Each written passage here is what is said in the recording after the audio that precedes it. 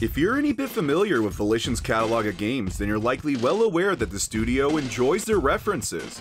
Whether it's subtle nods to pop culture, jabs at other games, or even references to their older work. There's always something for everyone to find, but today I want to focus on their references to one of my all-time favorite television series, Seinfeld. In case you aren't an aging dinosaur like myself, Seinfeld was one of the most successful sitcoms of the early 90s. Spanning a total of 180 episodes, the show about nothing drew in millions of viewers a week to see the latest escapades of Jerry, George, Elaine, and Kramer. I honestly can never get enough of watching Seinfeld, and it seems from certain references in the Saints Row games, Volition feels the same way. So, as a bit of a passion project, why don't we take a look at all the Seinfeld references in the Saints Row series? And to help me with the video, fellow Seinfeld fan Badger Goodger has agreed to explore the references as well. Thank you for having me here, Saints Godzilla. Seinfeld is one of those shows that will just never get old to me. Thanks to the reruns being on TV every day in the 2000s, I basically grew up watching it. Then I got to collecting the DVDs, and now the show is on Netflix. I often find myself going back and watching the show again. To make a long story short, it's one of my favorite TV shows. It's also become one of those things where I tend to notice references to it in other works a little bit more. I get the impression that the people at Volition really enjoyed the show too. With all that, let's yada yada yada and dive right in. You may know Legal Lee as the attorney for the 3rd Street Saints. He helps us commit insurance fraud in the first game, and in the second game he's representing Johnny Gat during the trial where the boss determined that there was a mistrial and had the court adjourned indefinitely. Anyone hit and need a lawyer? He also appears in numerous activities and can even be unlocked as a homie. One thing that I love about Legal Lee is the fact that he's voiced by Phil Morris, the actor who also played Jackie Childs, who's Kramer's lawyer on Seinfeld. And Morris sounds like he was asked to basically just do the same voice and mannerisms as Jackie for Legal Lee. Well, I figure if you got yourself on that cop show Fuzz, we could show the world a side of our police force that isn't exactly primetime friendly. Your tobacco company has turned this beautiful specimen into a horrible, twisted freak. If only more Seinfeld characters could have been NPCs. In Saints Row 1 and 2, there's a postal vehicle which happens to be a reference to one of Seinfeld's reoccurring characters. If you hop inside, you'll see the truck is named the Newman. This is clearly a reference to the character of the same name, who happens to be a postal carrier in the show. Hello, Newman. It makes for a nice little tribute to Wayne Knight's character and is sure to make some Seinfeld fans smirk. And as a bonus fact, the logo on the Newman has Stillwater spelt with 2 L's. This likely means the postal truck was one of the earlier vehicles to be finished, and the same texture was reused in Saints Row 2. Hey, you know what? I think there is another Seinfeld-inspired NPC. Not the same actor this time, but the same look. Seen in various parts of Stillwater, you might run past or carjack a guy who looks very similar to Jason Alexander, who played George Costanza. It wouldn't surprise me if this guy was designed to look like George, since he's not the only sitcom character present as an NPC. Saints Godzilla reminded me that one of the hitman targets in the game is based on Martin Crane from Frasier.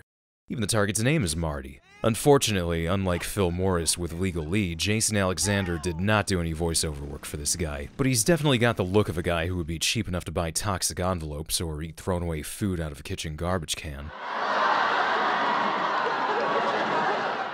If you've ever played the hoeing diversion in Saints Row 2, then I'm sure you're familiar with the numerous sex positions that are displayed between QTEs. However, you may not have known that one of the rare positions comes from the 107th episode of Seinfeld, The Fusilli Jerry. In the episode, Jerry teaches George how to better please his girlfriend, mentioning a unique final move.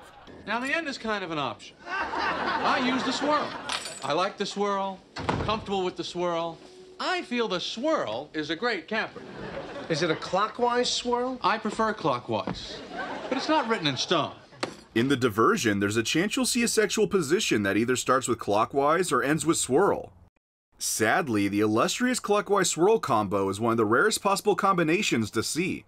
But hey, at least it wasn't a pinch. The pinch.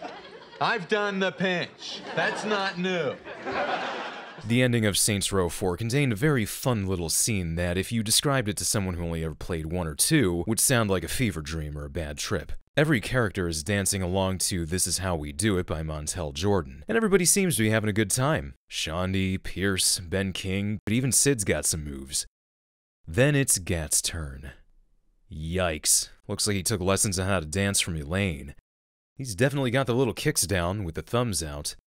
It's almost like a full-body dry heave. Though it seems like he's a little more aware of this being bad dancing than Elaine was. She doesn't punch Jerry, even though he seemed to be afraid that she would.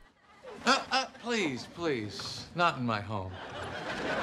By the way, Johnny Gat's voice actor, Daniel Day Kim, made an appearance on Seinfeld. He was on an episode called The Burning, where he played a medical student responsible for identifying Kramer's verbose description of gonorrhea. Gonorrhea! I wonder if having Gat do the Elaine dance was their little way of paying tribute to Daniel Day Kim's appearance on the show.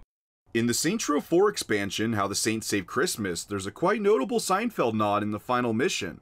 After delivering presents and coal across a city and crashing Santa's sleigh, your objective becomes to light various holiday-related symbols and or the weakened Claus shield. Happy Hanukkah! The last holiday icon just so happens to be the notorious Festivus pole from Seinfeld. The pole comes from the 9th season of the show when it's revealed George Costanza's father created his own holiday, Festivus. George, Festivus is your heritage. It's part of who you are. That's why I hate it. The following tasks of the mission fall in line with the holiday's traditions. First, you need to perform a feat of strength. And now, as Festivus rolls on, we come to the feats of strength. Not the feats of strength. Take that, pole. Once that's complete, the Saints begin the airing of grievances. The tradition of Festivus begins with the airing of grievances. I got a lot of problems with you people. Now, you're gonna hear about it. Overall, this is easily the most complex reference to the sitcom and shows that even after 15 years, Volition was still captivated by the series. The Saints Row reboot is certain to contain pop culture references. We've already seen something resembling Los Pollos Hermanos as a potential business for us in the game, and somebody on Reddit pointed out that there's a neighborhood in Santo Ileso called Cranston. Given the Southwest setting, Breaking Bad and Better Call Saul are bound to be referenced. But what about Seinfeld? Well, it was pointed out to me that the chicken on the side of the Chicken a la King food truck is kinda reminiscent of George. Specifically, the poses that they both do. It's certainly what Kramer would call the timeless art of seduction. He would also say they're both stout. Oh my god. Now, I don't know if there's going to be any other references to Seinfeld or not, but even if there isn't, thanks to Boss Factory, I can make damn sure that there is. And there you have every Seinfeld reference throughout the Saints Row series. It's clear the TV show has held a special place in the heart of Volition, and they enjoy showing that love through subtle winks, tributes, even making some references an integral part of the game. Anyway, I hope you enjoyed the video. I'd like to give a special thanks to Badger for joining me on this small journey and helping with research. If you'd like to see quality videos revolving around Grand Theft Auto and other Rockstar titles, please consider checking out his channel. I would also like to give a huge thanks to my Patreon sponsors: John, Sam Just, Delta, Big G, Dr. Purple Bunny 78, Gabriel Snyder, Fluffy Tail, Pokedex, Specials Angel Figueroa, and David Snoopy. Like always, thank you for watching, and I'll catch you guys next time.